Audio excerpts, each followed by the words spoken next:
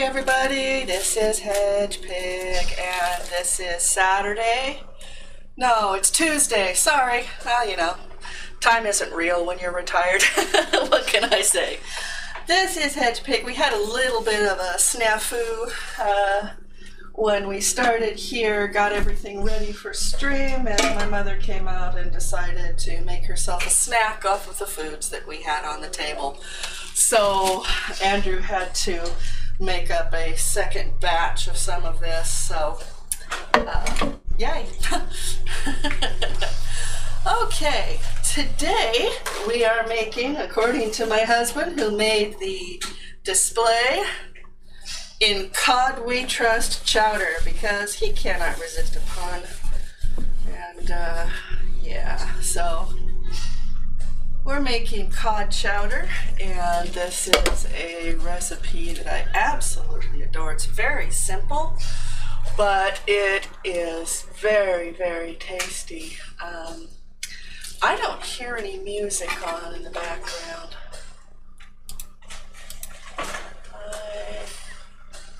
There's music. Okay, I just can't hear it. All right, that's fine. It's a punny title. It's funny. Laugh. It is a punny title. Yes, indeed it is. Cod chowder, yeah. It started out as a time I really, really wanted clam chowder, and I couldn't find clams for the life of me. I still can't, actually. Ooh, that's good. I have some Folgers Simply Smooth coffee, which is extra acid reduced, and I have a Irish creamer in it, so yum, yum, yum. All very tasty. Okay, this is, again, as I said, a very simple recipe. It came from my clam chowder recipe, and I couldn't find clams, and I didn't want to throw together a seafood one which is, of course, mixed seafoods, whatever you can find, some mussels, some oysters, some squid, salmon, shrimp, whatever. I wanted something simple. And so I thought, well, why not? Let's do cod. And can we get a shout out for both Call Me Weevil and for Tina Bug, please? They are both fabulous streamers. Weevil is, of course, he just made his 60-day goal on his interloper stream he's doing. So congratulations on that in the long dark. And Tina Bug is also a fabulous long dark streamer. And there's Glittered Kitten. Yay, Glittered Kitten! She is also a fabulous variety streamer who does TLD. She also has made all of my emotes and my sub badges and everything I've got that's artistic on my stream that can be made, she has made, and she was just a wonder to work with. Her prices are so good. She's reasonable in her rates, more than reasonable. What you get from her is far more than she charges you for. She is such a talented artist, and I am going to be using some of her art in a soon-to-be-released storefront for my merchandise, Cooking with Hedgepigs, and assorted pictures. There will be my giggling hedgepig on some things. There will also be a new image that she is making of Pink Pig for Pink Pigs fans. And I will be having cups and glasses and water bottles, a tote bag, both a long sleeves t-shirt and a hoodie. And I also am going to have a blanket throw with Cooking with Hedgepigs on it, and an assortment of colors that you get to choose, except the glass, obviously that's clear glass. And you will go to I will link the site and you guys can go to it and then you can purchase merchandise if you like.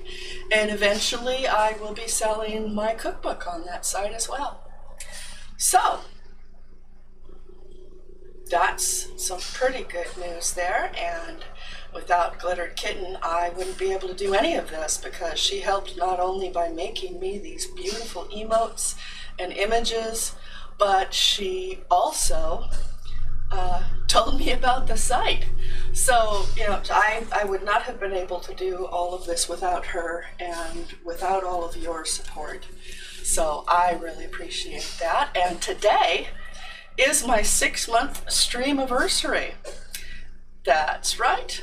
In October 29th, I did my very first stream of a roast beef and mushroom sandwich with gravy, and started to tip over the tiny table I was using at the time, and the whole thing almost went over and was a huge disaster. But instead, I just shrieked and managed to save it, and we went on from there. And I thank you all for being there from then till now, and I appreciate my new viewers as well. Okay, so I am going to start making this. We will start with the onion. I don't have an overhead light on, but that doesn't seem to affect anything on the stream, so I can do without it. I thought we needed it for stream viewing, but we don't, so we're good.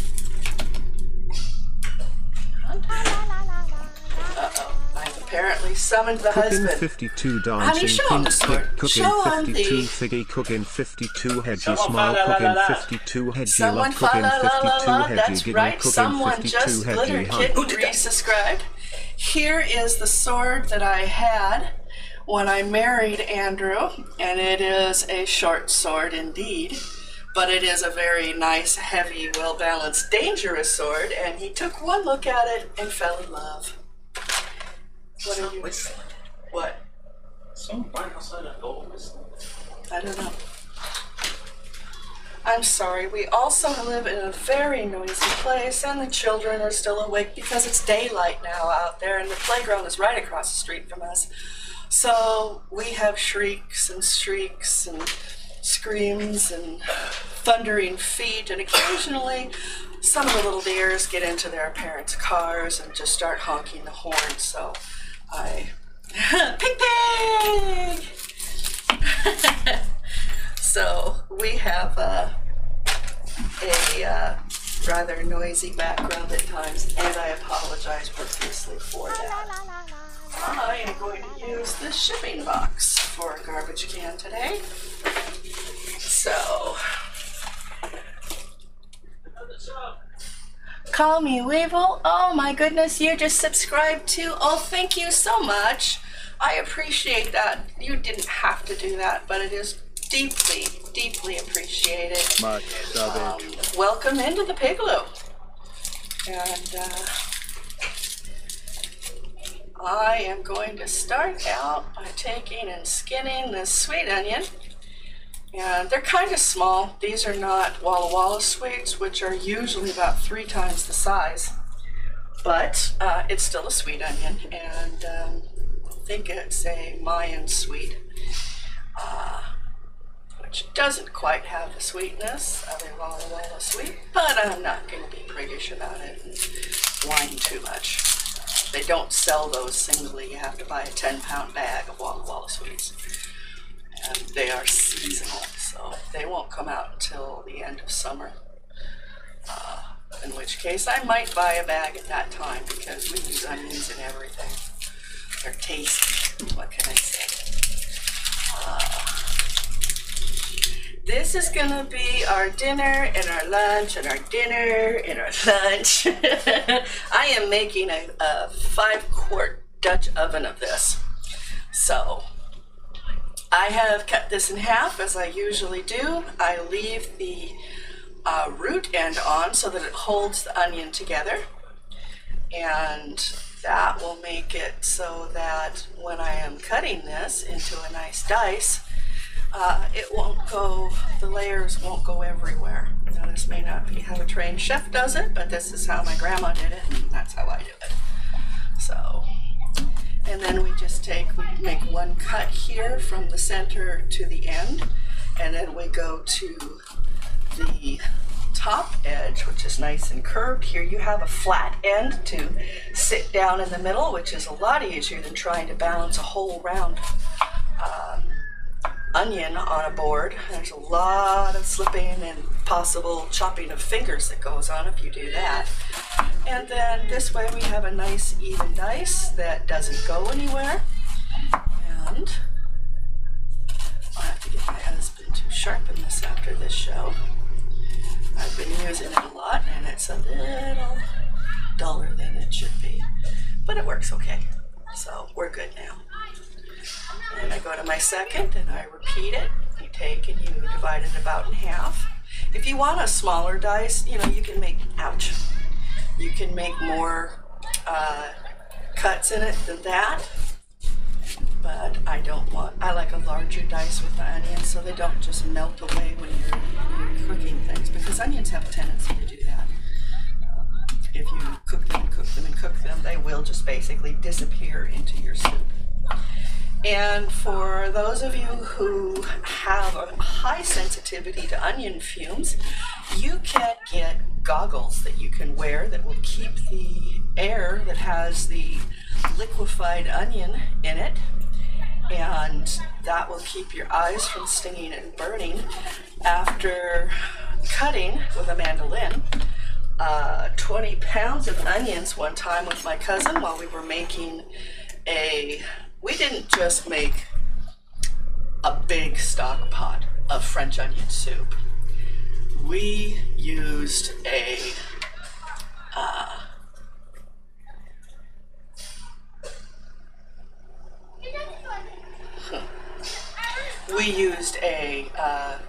canning kettle for a water bath canner. So this is, probably 10 gallons at least that we're talking about in that. It was a big pot. First we started with the beef neck bones and rubbed them with herbs and put them a little bit of olive oil in a big sheet pan, stuck it in the oven, and we broiled it for a while.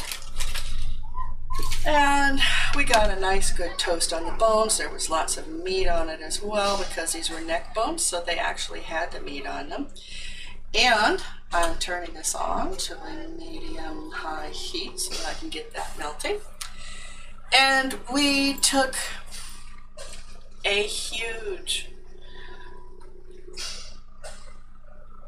those meat bones. We had about 10 pounds of them, and we put them into the pot, and we added a whole bottle of wine, and we added onions and carrots and celery and lots of herbs, and then we simmered those bones all day long to get our beef broth, and we then strained that. We kept the meat because it made wonderful sandwiches. But we ended up, we put the stock that we'd made into the refrigerator overnight, let the flavors deepen.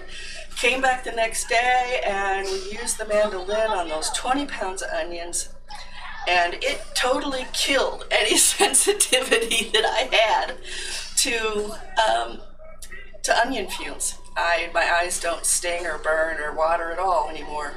And we made her house, because we did this at her house. I'm not dumb.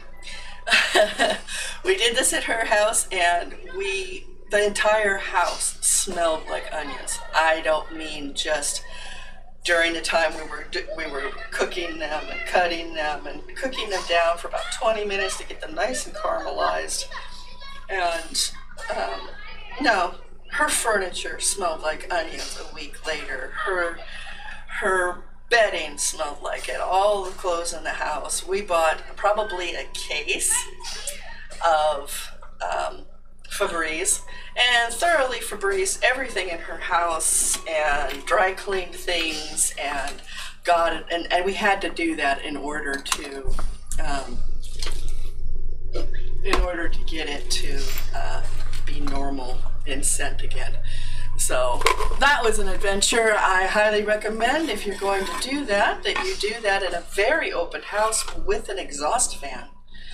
So actually, I don't recommend you, unless you're working in a kitchen, I wouldn't recommend that you cut up 20 pounds of onions at one time. That's just silly. But we did come out with gallons and gallons of the best French onion soup in the world from that. And so we're not really sorry. It is gone now, many, many years gone, but the memory still remains. It was one of the best soups that we ever made together, and it was just fabulous. So, there's my long rambling discourse about cutting onions. So if you are very sensitive and you don't have goggles, you know, open up your house a little bit and get a fan out to blow the air out of your kitchen when you're doing this. So that will help keep your eyes from burning and running and just in general being an unpleasant experience. So we had one sweet onion. I am now going to cut up in a dice, a fairly small dice actually, 3 stalks of celery. And unlike the last couple times I've streamed, I actually have the recipe already up in my stream recipes on my Discord. So feel free to take a look at that. I've also got the recipes up for last stream and all of their photos, so you can relive the stream and you can look at the mouth-watering pictures and consider whether you want to make that. I highly, highly recommend both of those recipes. You love crying while cutting. Well, they always did say if you're going to be a chef, you're kind of a bit of a masochist. It's a long and kind of thankless job. All of it done on your feet, unless you're in your own private home. So that is a testimony to how much the people who are cooks and chefs love food and love cooking for people, or they wouldn't do it. It's long, hard hours on your feet and kills your back, kills your feet, kills your legs. You cut your hands up, you burn yourself, and it's decent pay, but you're never going to be a rich person doing it unless you are the one who owns the restaurant. So there's that to consider as well. But if you love it and it's your passion, go for it.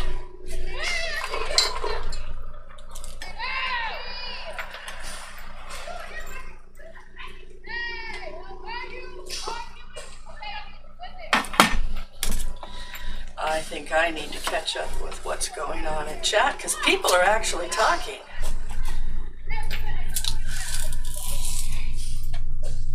Let me finish slicing down this. And I will take a moment to dial down chat and see what's going on. Let's see. Bot broke. Great.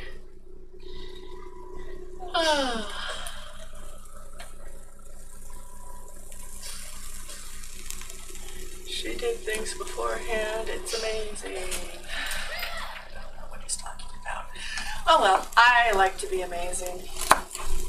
So, this is, I wish I was faster at this, but I'm just not. I'm trying to get the dice all the same size because not only is it more, it makes a nice appearance in the food, but more importantly, if everything you cut, if all of the celery is the same size and the onion is all the same size, the potatoes are all the same size, I think I need to stir this around. It's making a hissing noise at me. So I am going to stir that because I don't want it to burn. I'm actually going to add a little bit of oil to this to make sure the butter doesn't burn. And that was a tablespoon of butter I added and about a teaspoon of oil. And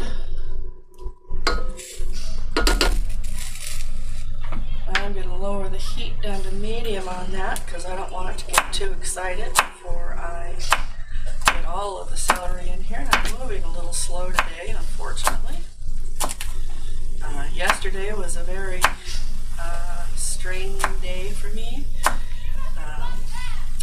Car rides are not a happy thing for me anymore, and I was in the car about 4 hours, so I was very hard on the joints, so I'm a little sore today. I had been originally hoping on making this and making shrimp fettuccine alfredo, but I've got to do two things, and I don't think Andrew is either, really.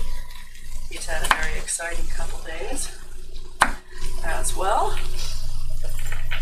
And for those of you who have wondered, after we made that first pie on the last stream, we still had a whole second one. We cooked that last night in the oven, and we had that for dinner last night, and it was so yummy.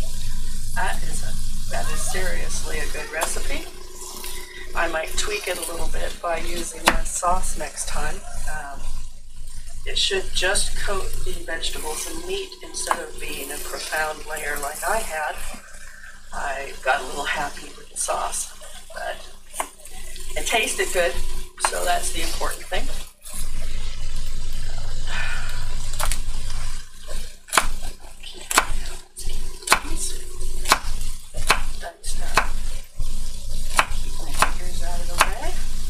And I don't do it by the patented chef claw. I just make sure that I have my fingers about an inch away from the blade when I'm cutting things. So I've got some steam coming up from my onions and celery, and they're sweating down already, which is what they call it when the onions and celery go from being raw and very, very crunchy to being translucent and softened, which is what you want to do, because you don't really want to have crunchy onions and celery in your soup. Not this soup, at least. This soup is nice and soft and filled with tender vegetables and nice chunks of cod. And if you ask why cod, cod is a really good fish for cooking in soups and just about any other way you can think of to cook it. It is a firm-fleshed fish, and there we go, there's the rest of it. It is a firm-fleshed fish. It flakes easily when you're done, but it stands up really well to soups, to being fried, to being baked, to being boiled, poached. It's just a really lovely fish that takes on some really nice flavors. It's kind of a delicate flavor, unlike salmon and some other of the fishes that have a lot more assertive of a flavor. So you don't really want to overwhelm it with a lot of things like a heavy dose of onion, which is part of why I started cooking with sweet onions when I started making stews, and especially when I got into the fish chowders and the seafood chowders and anything I combined with seafood. I think it's just really too delicate of a flavor that you can so easily overwhelm with a really assertive onion or too much garlic. Yeah, I am just sweating the onions. I'm not going to brown them at all. I'm not going to add any caramelization on them. These onions, being a sweet onion, already have kind of a half caramelized flavor because they are sweet already. So I don't really need to go that extra step, but that is what I am going to be doing with that. The next thing I've got going, I decided to make it pretty when I saw them. I decided to get rainbow baby carrots. And what is the difference between a rainbow carrot and a regular carrot? Color. There's no difference in flavor. If you closed your eyes, you wouldn't know these were any different. But They come in orange and white and this lovely maroon color that's really nice. And they keep the color, and it makes your food pretty. So, yeah, that's what we do. And these I just want to take and make about half a cup of little coins. So I am going to take and make these not too thick because they're only going to cook about 20-30 minutes in the soup, and I want them to be able to be tender. I do want them to resist the teeth just a little bit, but not a lot. These should not be mushy, but I don't want them crunchy. So we find the middle ground. Careful with my fingers. And then we start on some of these maroon ones. And they are maroon all the way through except the very center where the vein goes up in the middle and takes the water from the roots and puts it all through the plant and up to the bones.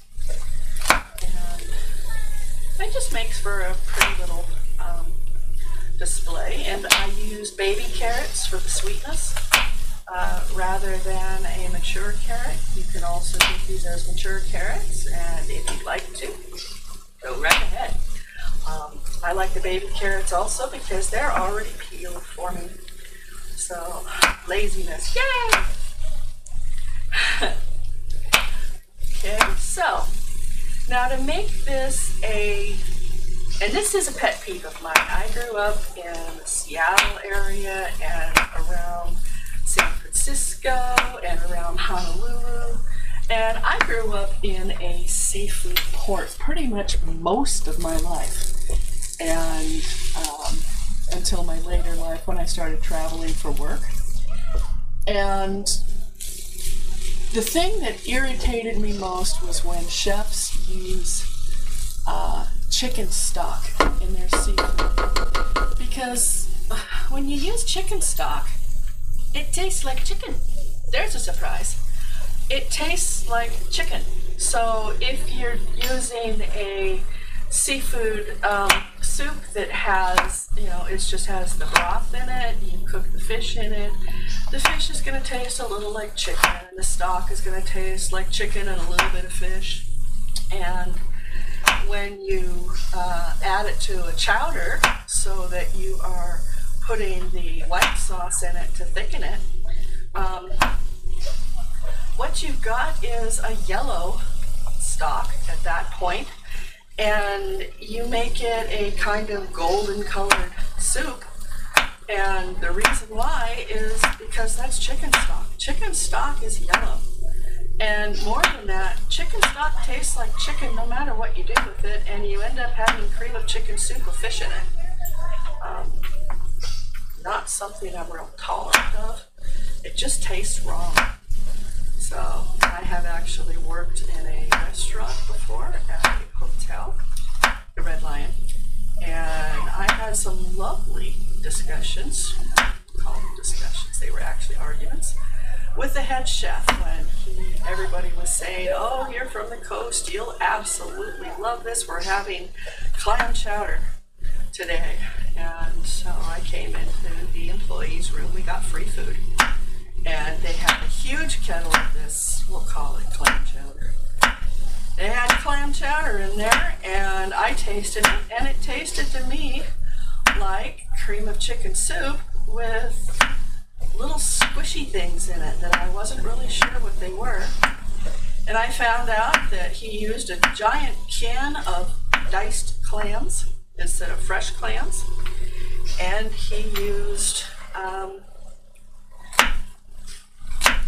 chicken stock, and it was probably the nicest cream of chicken soup with clams I've ever had, but it was not clam chowder. So I had some lovely arguments with him about that, and don't regret it for a minute. He told me I didn't know what I was doing. And I told him he'd obviously never been to the coast. So this is probably half to 3/4 of a cup of these carrot coins that I'm going to add in here now. And I have a little too many carrots. So I'll put those back off to the side. And then I'm going to use as the base of my stock, I have Snow's clam juice. And it comes in 8-ounce bottles only, I'm afraid. But that's okay. And the clam juice is made by cooking the clams that they can. And they're very famous for that, and for their clam chowder that they make, although they've been bought out by Bumblebee, so now it's Bumblebee clam chowder. But they make it by taking water and seasonings, and they actually there's very little seasonings in this. It's mostly just clams and water. Clam juice water with extracts of clam and salt. And that gives you a base that tastes, say it with me, like seafood. If you could find seafood stock, that's fabulous. Hey there, Sivon. I'm not sure how to pronounce that, I'm sorry. Thank you, very welcome, welcome in, hello, hello. And... Surprise. Yay! I need water. So. I know, I'm doing it now. Can you turn on the overhead light? Because they don't need it, but I do, because I can't see. All right, and under that, I'm also actually going to get out my glasses.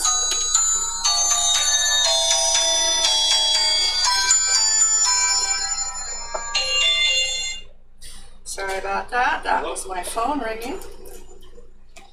Yes. Really should silence it during streams. I'm afraid she's occupied at the moment. Okay. Hey, look at that, I can see. Okay, yes, Hedgepigs are not known for their fine sight, so I do need to use a pair of glasses or reading glasses, depending on what I'm doing. Now, these next up are the potatoes, and you want to make these a fair-sized dice, or I call them cubed. And I will start by quartering these. And then because they're going to go into my chowder, I am going to take and cut these halves into a quarter. These are just baking potatoes. You can use Yukon Golds too. I wouldn't use some of the softer potatoes because when you're cooking them, they will crumble around the edges. These baking potatoes and Yukon Golds will hold an edge better so that you don't have like mushy edged potatoes, which is, they taste fine. It's not that, it's that they,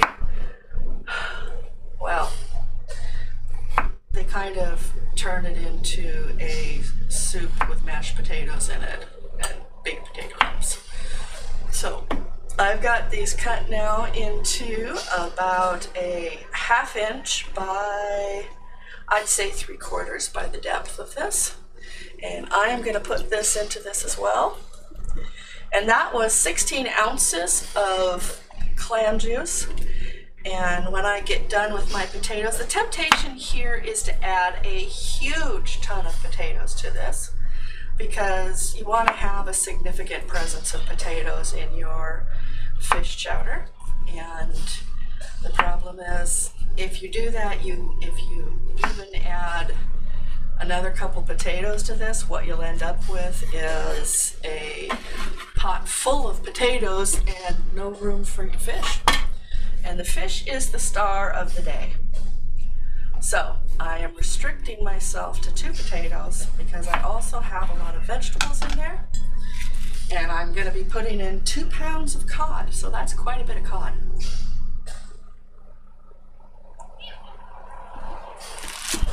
And if I mispronounced your name, Savon, please let me know. I will try to correct that.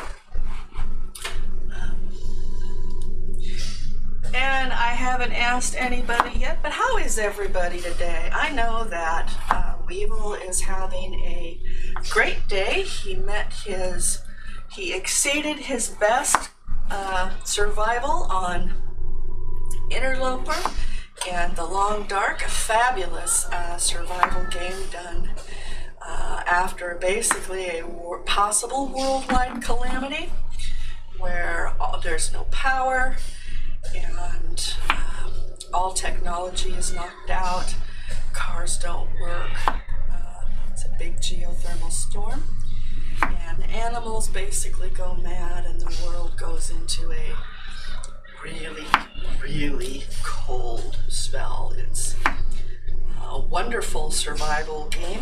It has both a story and it has a sandbox where you can go in and just try to survive on your own with various settings.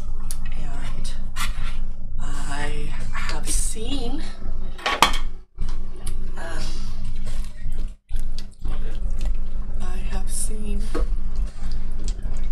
Tina Bug around playing a new game, Call of the Wild. Don't know much about that one. Thank you, honey. And now that I've got the potatoes in here, I am going to add just enough water to make sure, and this is boiled water, I am going to add just enough water to this to make sure the potatoes are covered, because this is going to be a thick chowder. So I've got that done now, and I need to raise this to a boil. And we will be cooking these potatoes to a fork tender. And that will take, at the size I cut them, probably 12 to 15 minutes once it reaches a boil. And I'm going to munch another baby carrot here.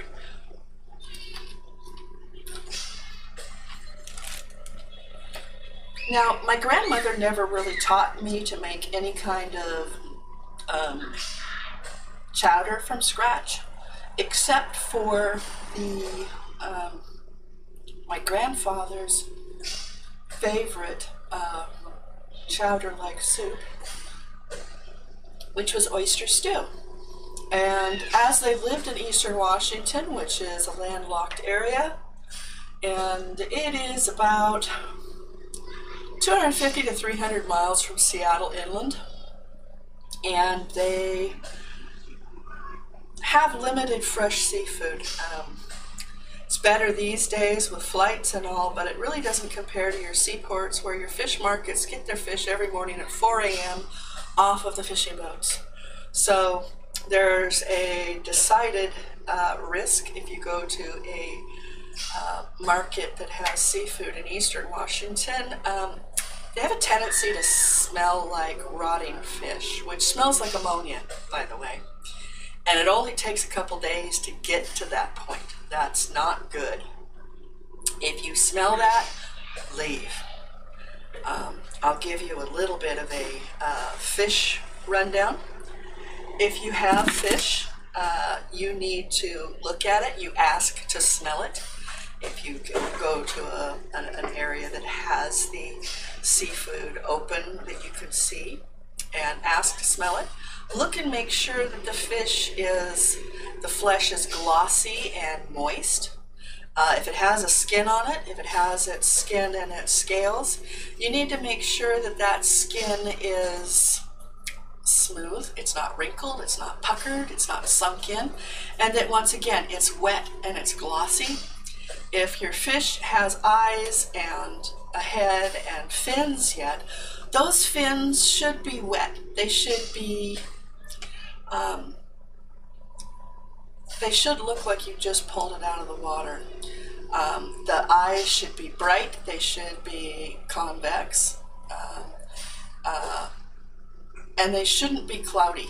They definitely shouldn't be dry. The gills should be a nice clear red, and they shouldn't be darkened and dry looking, and the eyes shouldn't be sunken and cloudy. You see any of those things, that fish is old, and if you smell it, what it will smell like is ammonia, because it's basically rotting. Fresh fish has only the lightest of fish aromas. What you smell in an ocean fish is a little bit of fish, and most of what you smell is a briny sea smell like the ocean.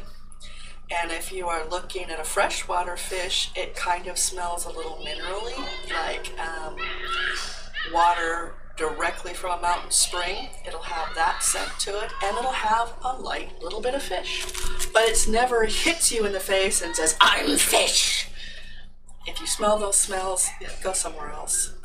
Find out when they got their fish. If they can't answer that, leave. You do not want to eat bad fish. Most of the times, the people who say, I don't like fish, it's because they come from a landlocked area and they've never had good fish. So, there we go with my little 2 cents there. Let's see, I'm going to make sure these are broken up. It's already steaming since I started with boiling water. And only 16 ounces of Snow's All Natural clam juice. Now, if you want to make this instead of a New England style type chowder, a white chowder, if you don't want to have it made with milk, if you want to make it with, like if you're making a Manhattan clam chowder, that is made with a tomato and clam juice broth. And in that case, what I would suggest you buy is Clamato, which is clam juice and tomato juice, and it's got some seasonings in there. It's nice and zesty. If you're going to make a cioppino, which is a fish stew that they make, well, I think it's from Italy. Cioppino is actually an Italian, and basically it is a seafood stew, and it is made all spicy. It's got garlic in it and peppers, and it's tangy and zesty and rich, and you can make that with the Clamato, and that is probably the easiest way to get that flavor. You could make this with that red stock as well, and it would be just fine. Even if you wanted to add the white sauce to it, you'd end up with what I call a rosy white stock, and that's actually quite tasty, especially if you're doing this, if you were making a salmon chowder. Tomatoes with the salmon is a really nice taste. The sweetness goes good with it.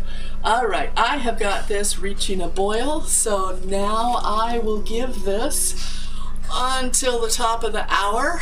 That is about 12 more minutes to finish here.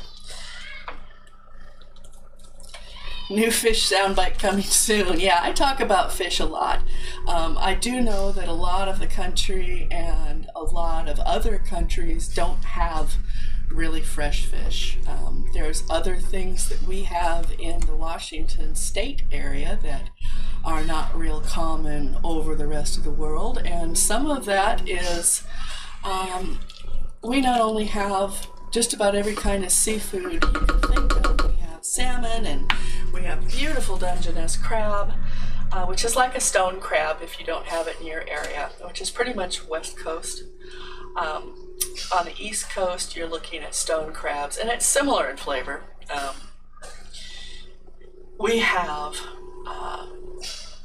scallops and oysters and clams and mussels, and we have places that farm these. They have huge floats out in the ocean, and they have these basically perfect conditions for these different sorts of clams and different sorts of shellfish to grow, and they just reel them in and have beautiful water quality and wonderful clams and seafood. We have some of the few places in the world that actually have growing wild gooey duck clams. And what gooey duck clams are is an enormous clam that's very phallic in appearance. The clam shell alone is about this big, and then the neck of the clam, which is most of what you eat, goes out of that clam shell, you know, another anywhere between 8 inches to a foot, and that's when it's all retracted. And those sell for about $150 each. It is very expensive, and it is a huge luxury item, and we didn't know when I was growing up. Those were just good. They were around here, they were good. We also have razor clams, which are about this big, in about that shape. You redeemed a pink pig, probably to shut me up about fish. So, here comes Pink Pig! It's a pink pig! It's a pink pig! She's a happy, happy, happy, happy pink pig! Pink pig! Pink pig! Happy, happy, happy, happy pink pig! Yay! Pink pig! Yes, honey, you would do that just to shut me up. I am pontificating about seafood. Anyway, razor clams are about this long or longer. They're about this size. They're named that because they're the size of a straight razor. And I absolutely love using those for clam chowder. Wonderful flavor, nice and meaty clam. Hard to get though. I haven't found anybody that farms those yet. I'm not sure if it's possible, but it would be awesome if it was. Okay, while this is cooking, I am now going to open my wild caught Pacific cod. And this is mild in flavor, medium texture. It's boneless and skinless. I've got 2 pounds of it here, individually wrapped, because that's the way it comes. It helps so that it doesn't, cling together. But you're looking at some fairly sizable chunks of fish here.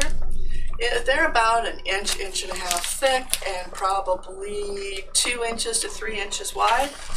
And it's a nice sized portion. See, this is a much bigger chunk here, and it's just, cod is just such a wonderful fish, and they have fought wars over cod, believe it or not. England usually involved in it because they love their cod. Iceland absolutely adores cod too, and they've had 3 cod wars in the last 50 years. So, and it was the right to do the fishing for that cod. It's just a really versatile fish, and I will show you other things to do with it than put it in the soup.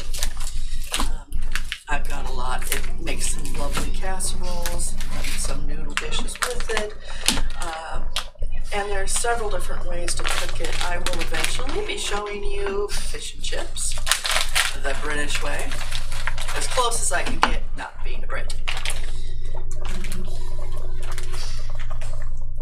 Honey, these are hard as a rock. I'm going to have to cut these out and have you nuke them a little bit. I won't be able to cut them.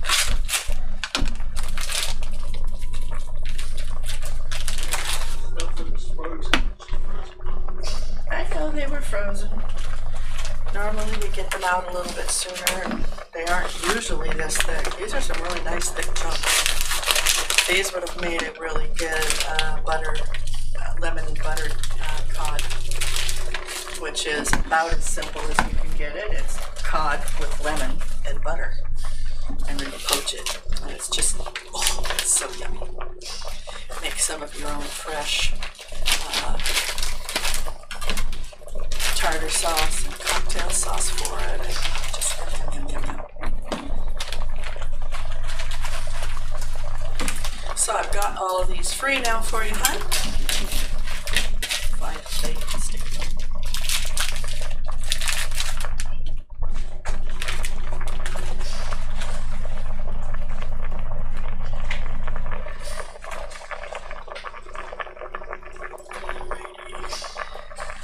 And I have got my vegetables here cooking away. Add a little bit more water to that because it looks like it's coming up a little short. I want to make sure the potatoes are covered so the potatoes become tender.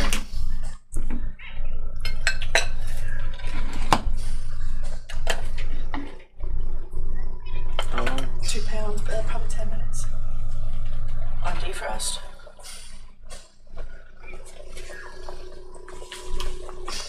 So we have got about 6 minutes left on what I expect this to need. And where's my other pan? I put it up there. Alright, at this point I'm going to start adding some of my seasonings to this. I have got sage that I'm going to be adding to this. And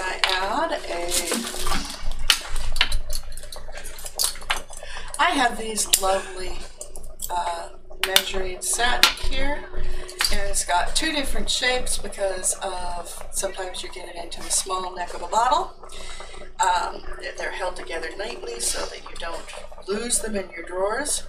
I'm going to add a 1/4 teaspoon of sage, and then I am going to add a 1/2 teaspoon of dill to this. Dill goes really good with potatoes and obviously with fish. This is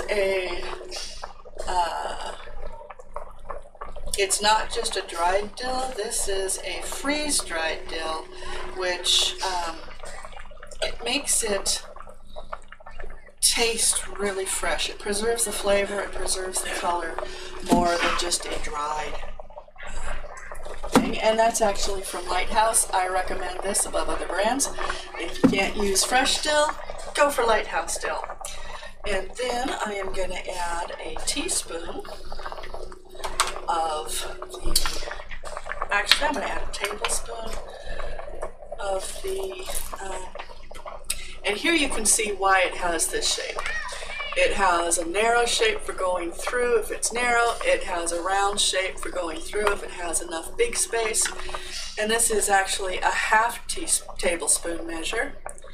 So I will add 2 of those to get the tablespoon I'm going to add to it. And I don't try to overwhelm this with the herbs. And it's easy enough to do that, so we try not to. I am going to add some pepper to it.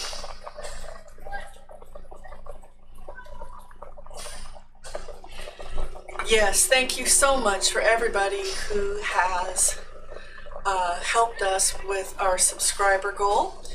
And I thank everybody for the follows that I'm getting. And we are going to have a celebration. This is my 6-month anniversary stream.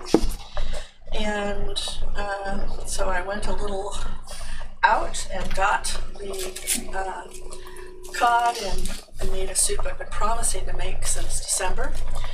And at 200 followers, I am going to give away a PDF of my cookbook, Cooking with Hedgepigs.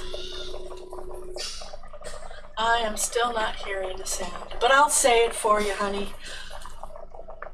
How it is pronounced is Worcestershire sauce, and how it is pronounced in my area of America, they pronounce it Worcestershire.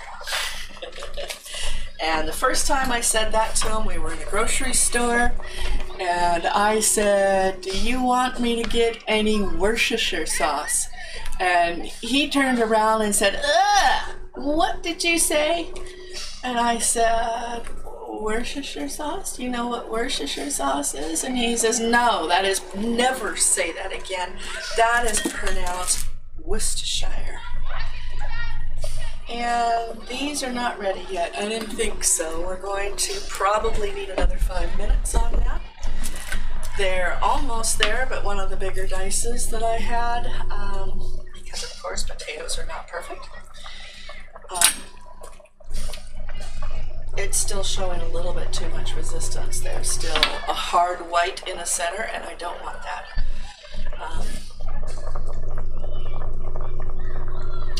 My measuring spoons and my cutting boards and my,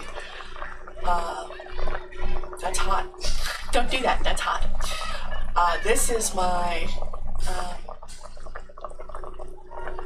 it is a beautiful stove top, and it's different than a lot of them, a lot of these hot plates, because these are solid cast iron plates that it heats up instead of a coil, so you don't have a changing of the, you'll have hot, cold, hot, cold, hot, cold, hot, cold, and it's really not the most efficient way to heat something up if you can't use gas, if you don't have an induction cooktop. using one of these that has a cast iron plate. It heats up hot. It's a little bit slower to heat up, but when it heats up, it retains the heat, and it's an even heat all the way across. And that's really what you want. You don't want to have variances in it, so you have hot and cold spots. That's also the appeal of, part of the appeal of cast iron pots and cast iron pans, that the whole surface heats up, and they do just a wonderful hot, dry heat. I am going to turn this down a little bit in temperature now because, I need to get it so it's not in quite such a frantic boil. As I was saying, all of the equipment that I use on stream, including my streaming equipment, is on my Discord, and I'm sure Andrew can peel up my ad for my Discord again. It is listed under stream equipment, and all of my recipes are under stream recipes. And we've got pictures of stream food pictures up there. Everything I've cooked, I've got pictures of. So if you need to join my Discord, follow that there and join the Pigloo. And you can see every recipe that I have cooked in the last 6 months, pictures of them all, and the recipes that I have used. And I invite you all to post your own recipes and post pictures of the food you ate that you just think was scrumptious, whether it's in a restaurant or someone else's house, or something that you made yourself. We'd love to have you share that and get everybody else drooling and hungry and get them to cook more. You don't want to. Okay, Britt G. Well, welcome in. Thank you for saying hello. Hello to you too. Obviously, you don't have to join my Discord. You don't have to follow me if you don't want to. I'd like it if you did, but definitely not necessary.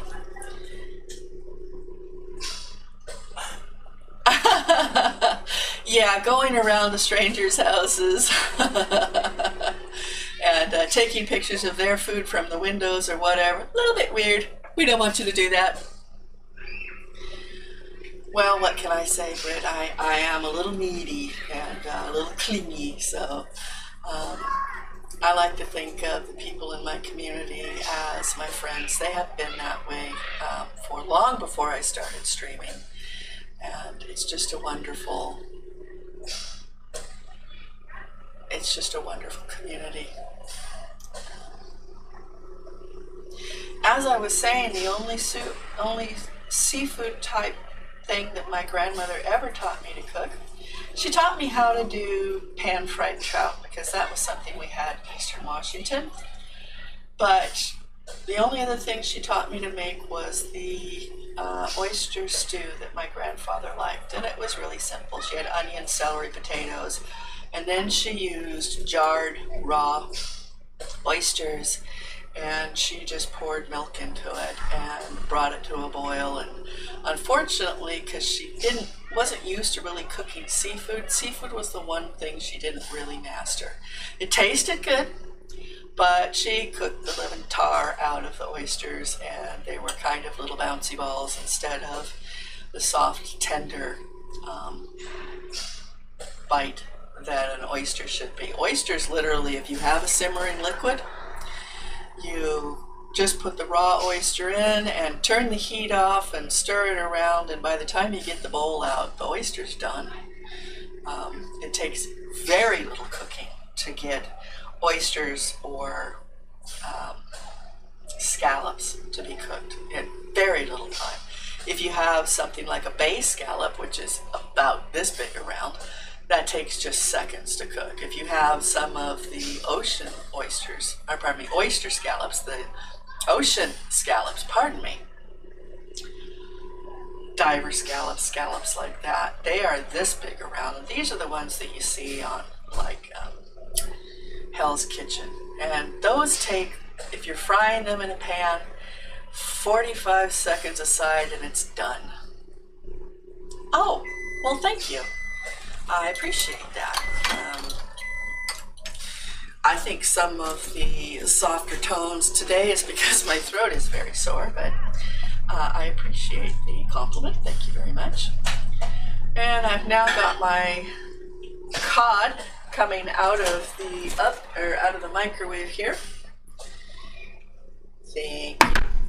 And this is now semi-thawed, which is good. I actually prefer cutting fish when it is semi-frozen because it's easier. It doesn't move around. You can make good cuts in it. And this is going to be cut about 3/4 of an inch wide.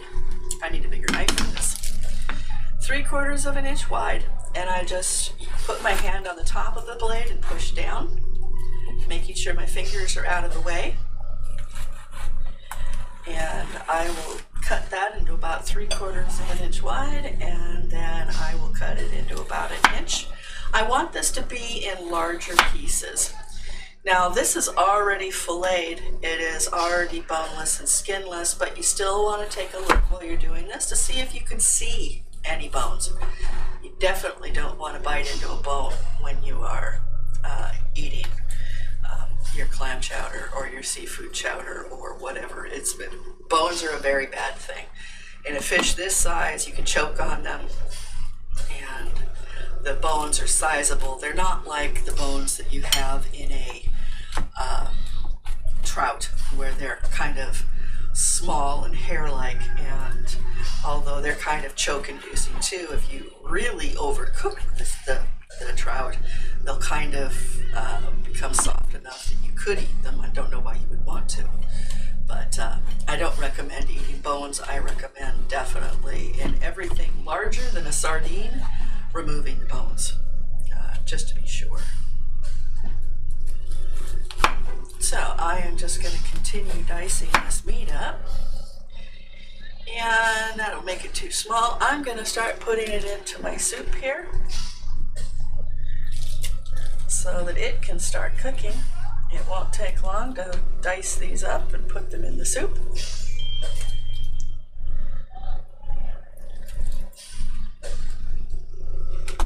And I can saw a little bit on this because it is frozen enough to do that. The outside of it is soft, where it's thinner is soft, but the major portions of this are still semi-frozen, which is good. Like I said, makes nice sharp cuts. Oh no! Andrew's coffee cup is empty, which isn't saying a lot because he has a 44 pot coffee urn in there about 2 feet from him, so I don't have a lot of pity. All right. I know I should be a nicer person. No, it's 45. Oh, it's 45. I guess the last one was 44. In any case, it is an enormous amount of coffee that he has there, and he goes through it in about a day and a half, 2 days. Depends on if I help or not. He has to be in a very giving mood to let me help. Hey Cece, how are you doing? No, we don't have that programmed. What I am making today is cod chowder. So I've got some frozen Pacific cod that is wild caught here. It is not farmed. And it is in a semi-frozen state. Welcome in on my 6-month stream anniversary show. So I thank you all for your past follows, for any subs you may have given. I thank you too. For the stream goal I have up there of donations to improve my stream, buy me more equipment, things like that. I thank you very much for that. You don't have to donate, but you can if you feel like it. All right, this is out of the way now, and I have more than half filled my pot, and this is not anymore covered. So I need to add a little bit more liquid to this.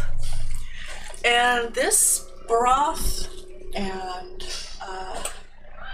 seafood is going to cook for about 10 more minutes until the seafood is done. The potatoes by this time are nice and tender, the vegetables are nice and tender, and the big white chunks you see in here are the cod. So that is boneless and skinless. That's 2 pounds of cod. I have got my stream recipes up on time for this stream, so that's a change from the last couple streams. You can go to my Discord and look up stream recipes and look under cod chowder, and there it is.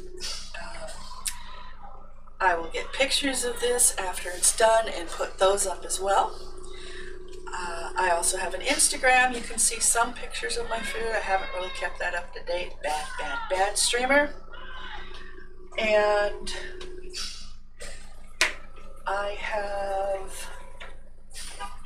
I will soon be having merchandise.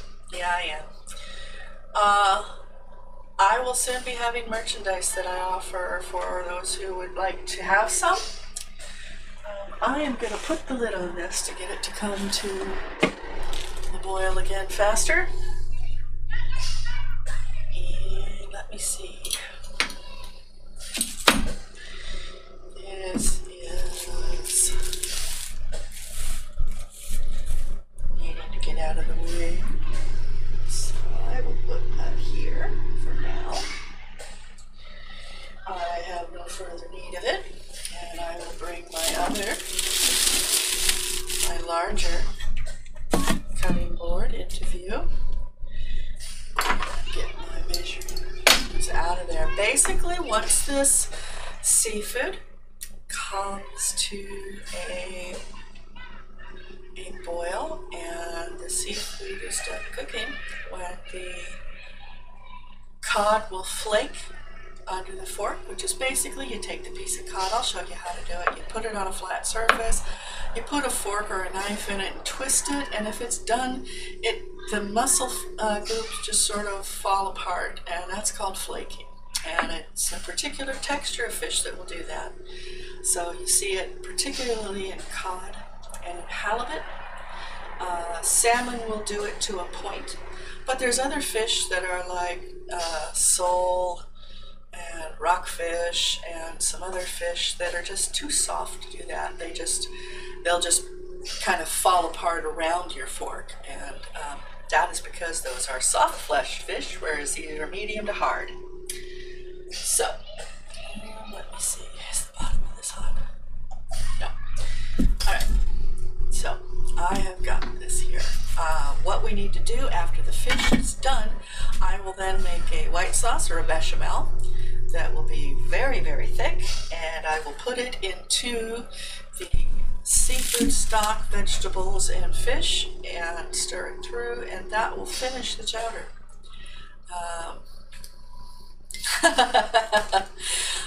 There is a lot of knowledge to cooking that's kind of back behind the scenes. I was taught to cook from when I was 10 years old to when I was 18 by my paternal grandmother, who was out on the farm, and she taught me how she was taught. The recipes were never written down. It was just a little bit of this, a little bit of that, and I wanted to learn to cook so that I could cook my father's favorite dishes.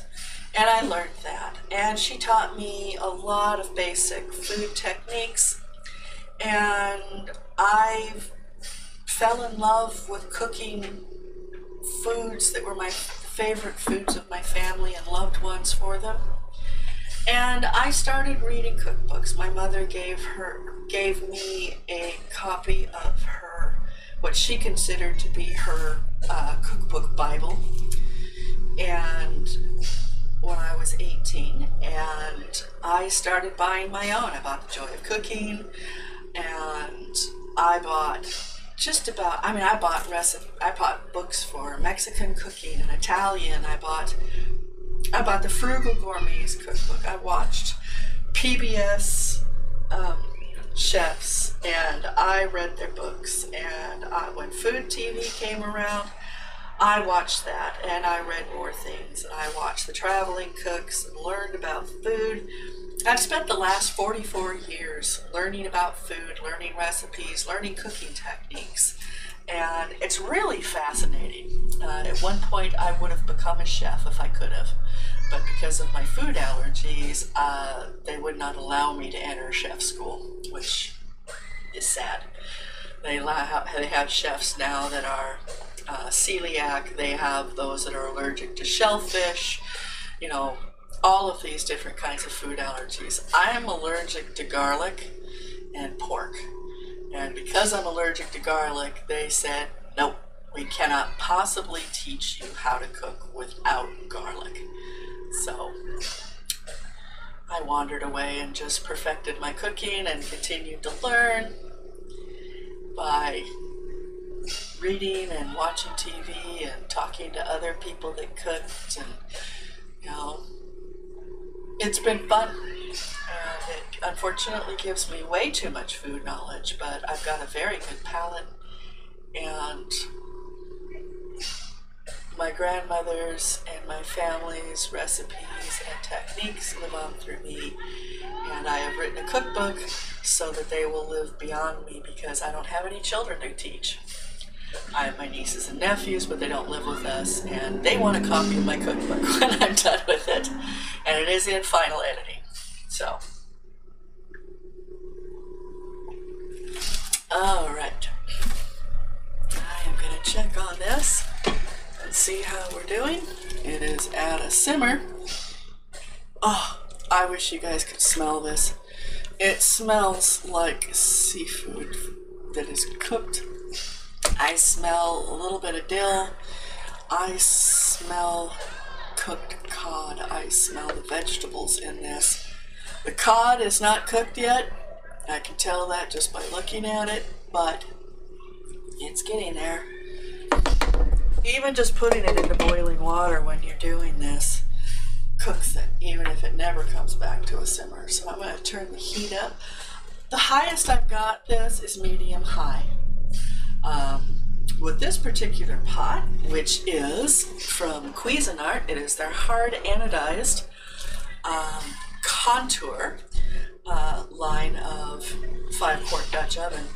It has a plate underneath it that is a solid aluminum plate, and once it heats up, it gives a lovely even heat. And being hard anodized, this is non-stick to the max.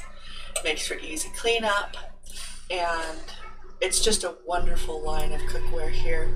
And it is cookware that goes from the cooktop. It can go into the oven to 500 degrees because these are metal handles here, and they are riveted onto the hard anodized body, and even the glass here can go up to 500 degrees. I wouldn't try that, but I wouldn't cook anything at 500 degrees either. That's broiling temperature.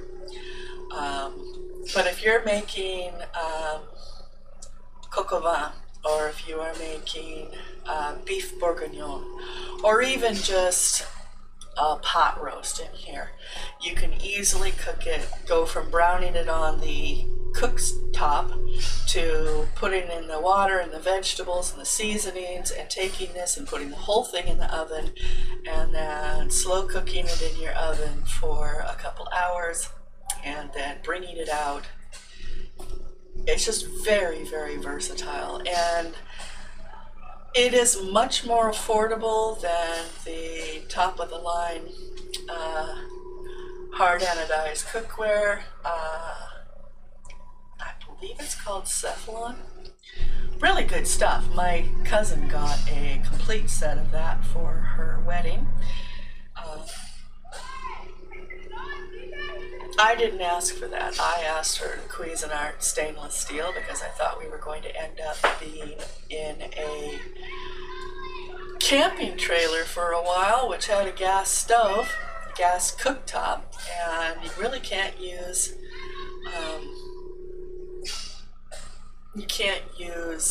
Teflon on a gas stove. At least you couldn't at the time. I don't know if they've improved it to the point where you can now. But this is This is now the cookware that I am buying piece by piece, and it's very reasonable. It is, I would say, comparable to the Cephalon, and Cuisinart has just really nice products, whether you're talking about cookware like this, or bakeware, or their appliances. Their appliances are really good too. Okay, I have just been babbling to fill time. I am going to stir this around again. It has reached a simmer, which is good.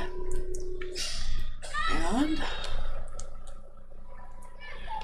I suspect the fish is done. I am going to take a piece. Yes, me babbling. I've never done that, have I? I am going to take a knife and very gently insert it into here, and I don't think you can see that from here, but because I did it from the opposite side, it flakes. Each of these little flakes that are here come away. The fish is done. So I'm going to put this back into the pot.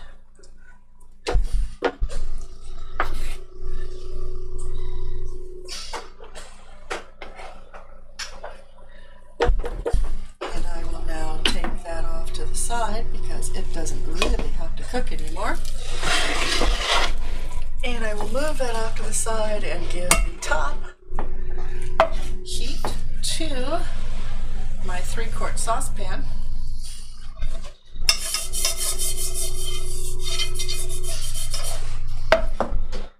And I'm going to start out by adding about 6 tablespoons of butter, or 3/4 of a stick of butter to this pan here.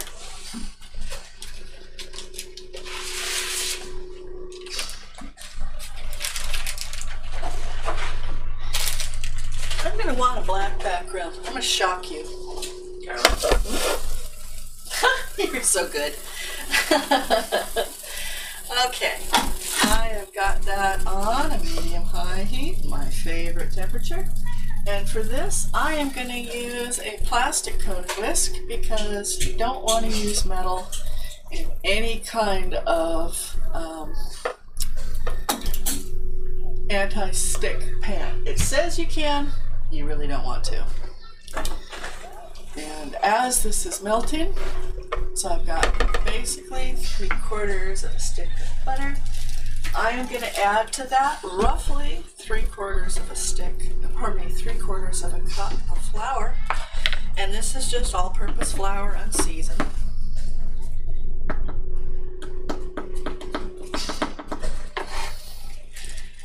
And I add that in here. And you are going for a texture that is basically like wet sand. You don't want to have too much butter in it for your flour. And if you are lactose intolerant, you can use margarine on this. You can use, I added a little too much flour in it this time. You can fix that by either adding more butter, or you can add a little bit of oil to this, and this is canola oil, and I added about a tablespoon there to loosen it up. And mix this around until you have it well mixed. And I'm trying to get the bits that have gone through the wire whisk to come out. And as you see, it's a little clumpy, but not terribly. You want to make sure that the white is all gone and well incorporated. And then you want to cook this for about 5 minutes so that the flour is cooked. Otherwise, what you will have is a sauce that tastes like raw flour. It'll taste like uncooked bread. So we want to let that cook for a bit.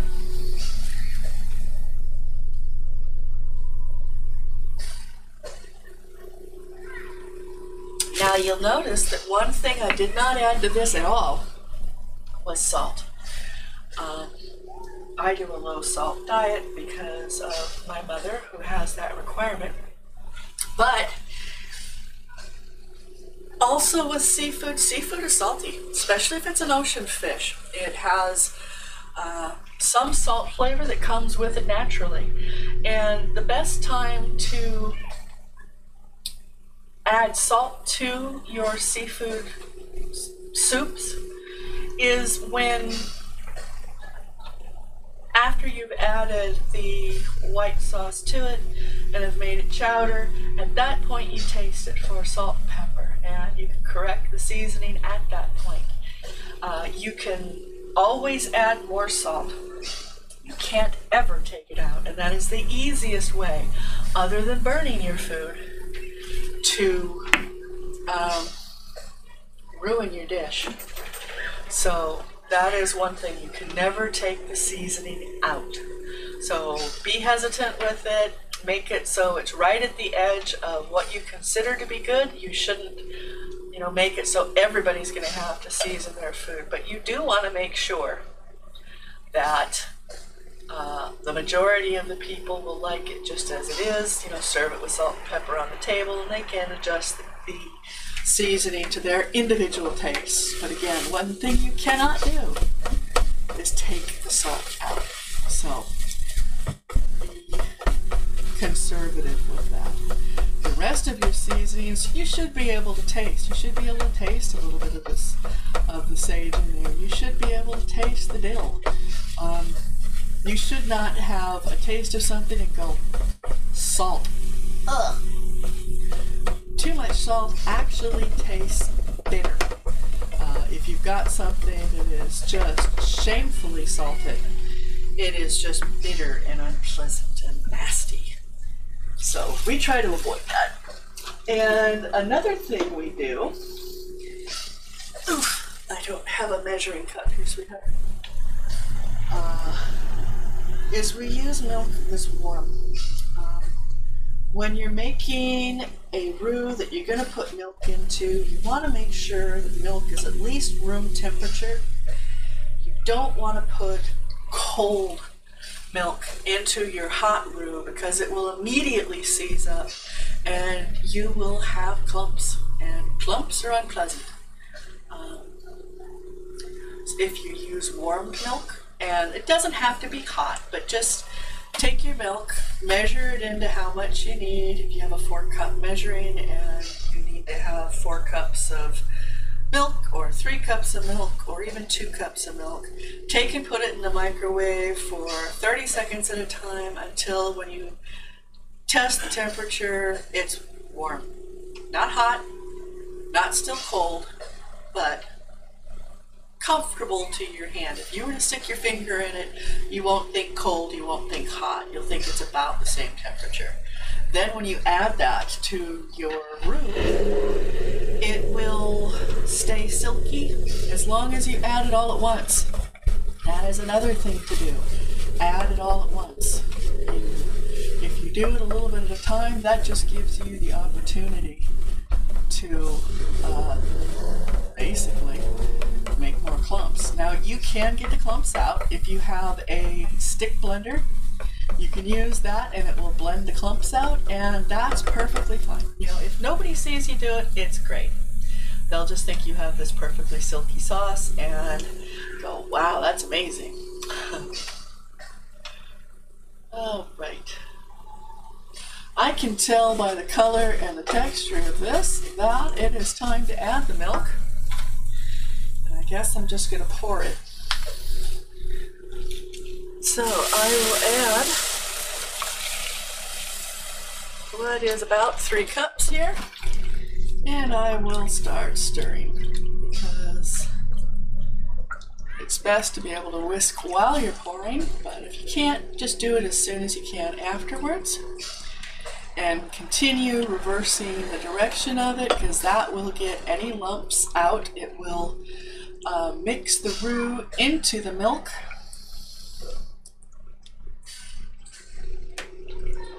And it takes very little time to do that. Now, I do not, at this point, season this sauce yet. I want to make sure that it is completely cooked. And I want to combine it with the soup we've got over here so that all of the seasonings and flavors of that soup will go into the white sauce, and it will make it so that you have an accurate representation of what your finished product is going to taste like.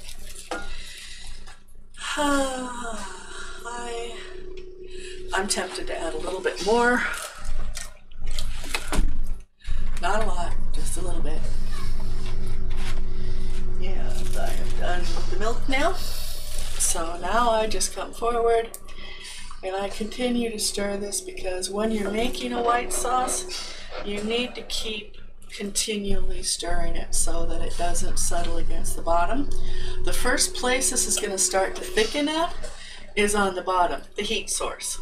And it kind of will make a little pile up on there if you don't keep stirring it, and then it will stick and it will burn.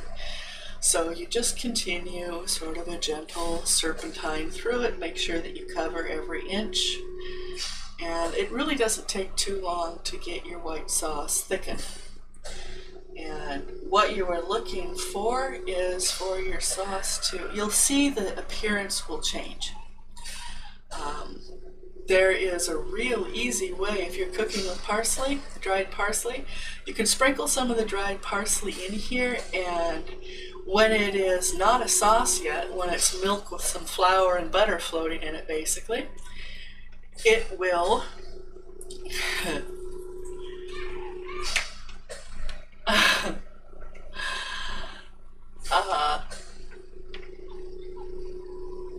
the parsley will float on top. It'll just be floating there on top, and it won't be incorporated through it. When this starts to make a sauce, the parsley goes through it, so you'll see some on top, but mostly you'll see it inside the sauce, so that it's a multi-level type thing. It's not all just on the top floating around. When I say you want this to coat the back of a spoon, when you dip the spoon in here, and I'm going to demonstrate when it's time, it will be a thick layer on the spoon, and when you strike your finger through that layer, you will see that there is kind of mounded sauce on both sides, but you will have a clean spot in the middle, and that is when your sauce is first available to be used as a sauce. Now, if you were going to add a white sauce, just a white sauce over fish, or you were going to take and just season it a little bit and then use it, you could have a thinner white sauce. Now, if you were using this, like I am, to thicken a chowder and not add gallons of milk that you're cooking to this thing, you want this to be a very thick white sauce, more like yogurt. Liquid yogurt, yes, but you'll want it to be more of a yogurt-like consistency, and this is already turning into a sauce. I can see the differences in the patterns that it's drawing, but I don't think it's apparent to you all yet. Basically, if I take a spoon to this right now and put it in, it's kind of in lumps. It is very thinly coating the spoon, as you can see. We don't want it to be that thin. We want it to be a lot thicker, because the clam broth and water that's already in that is going to be thinning this a lot. So you want this to be really thick so that your chowder, when it's done, is also thick. Now, I think you can see it's starting to have a different pattern. When I stir it, it's actually looking like a different kind of liquid. It's looking more like a soup. You see a mass of it moving instead of this just kind of stirring things. And that's because it's getting very close to being done. And you don't have to worry. As long as you have been stirring like this, scraping down the bottom, nothing's going to stick, nothing's going to burn, and you won't have ruined it, even if it gets very, very thick. And you don't want it to be that thick. What do?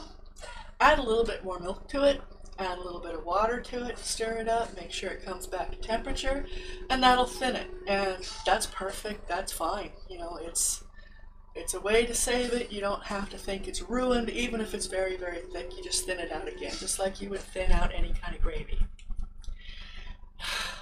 I do like kind of calm music, so that is why that's the background music. It's called Chill, actually, and I got that on Spotify, and it is a royalty-free music, so I do not run the risk of DMCAs.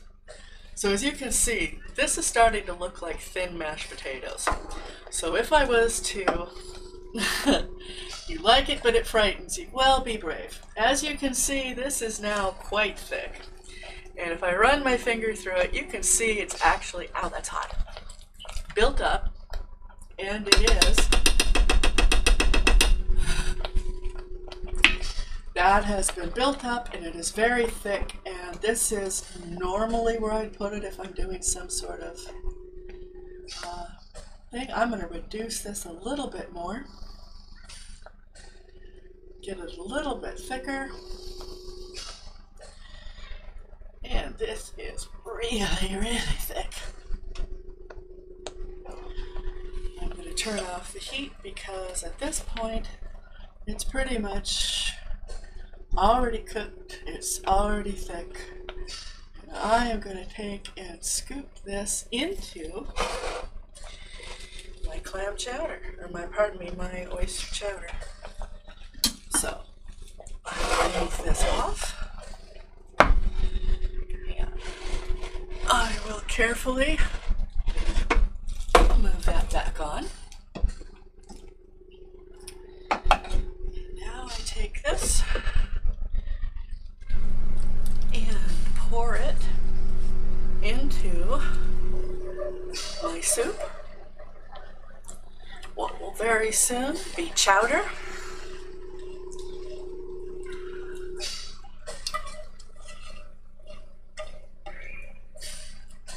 And it's kind of sitting in the middle right now like mashed potatoes, but I will now stir this carefully through the chowder, and the fish stock starts thinning this, and the white sauce starts thickening the broth, turning it creamy and delicious. And I think you can see that's nice and creamy. I need to get the fish out of that.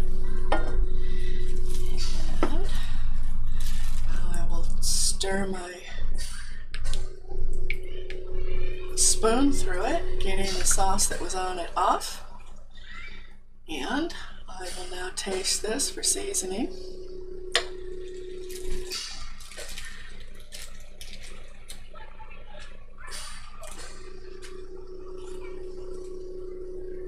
Oh, that's lovely.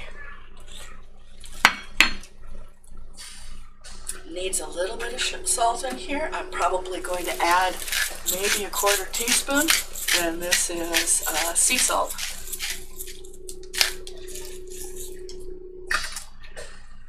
And then I am going to stir this around a bit.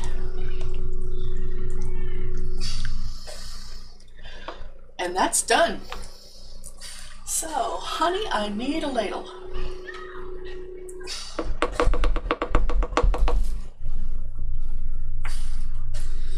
I am going to very quickly wash off a little. No, the ladle's not out yet.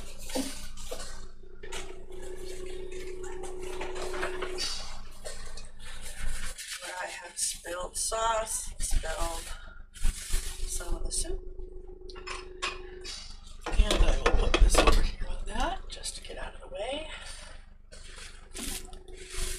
Thank you, baby. And now I will take one of my big soup pots.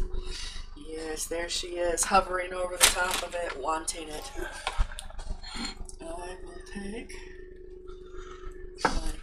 my cod chowder here. Lots of cod in this. You can taste the dill. You can taste the sage.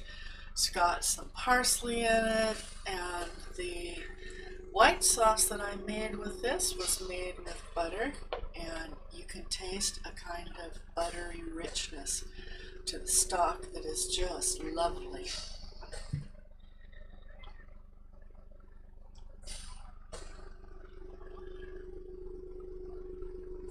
So I will put that on there. Ouch. And I have turned that off.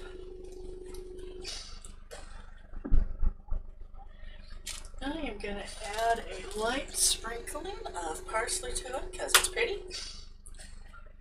To finish it off.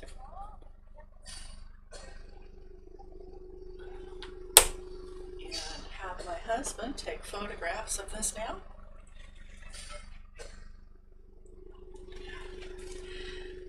And then we will taste it for you.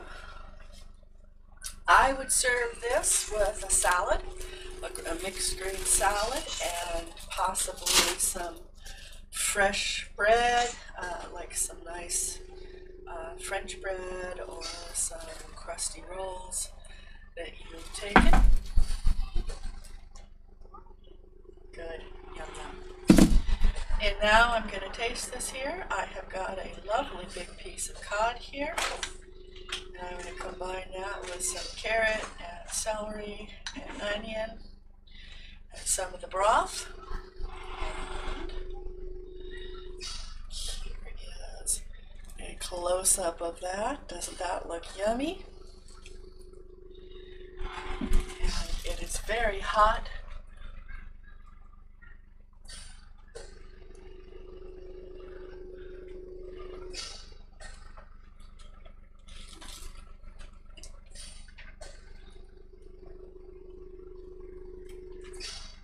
That is so delicious. The cod is perfectly done. It is tender. It is just flaking. It's not mush. It still has some slight resistance. The carrot was tender. You can taste the potato, the creaminess of the potato.